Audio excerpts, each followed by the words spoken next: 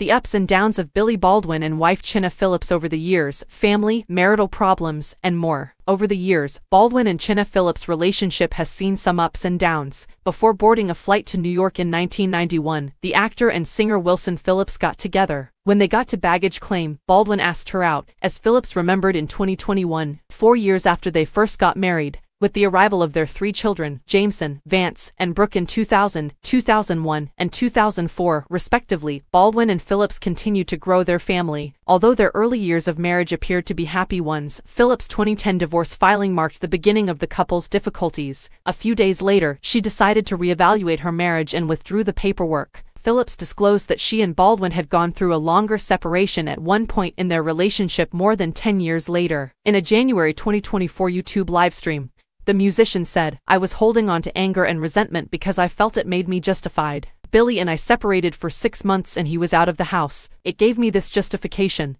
this sense of righteousness, this pride, and it made me feel like I was right and he was wrong."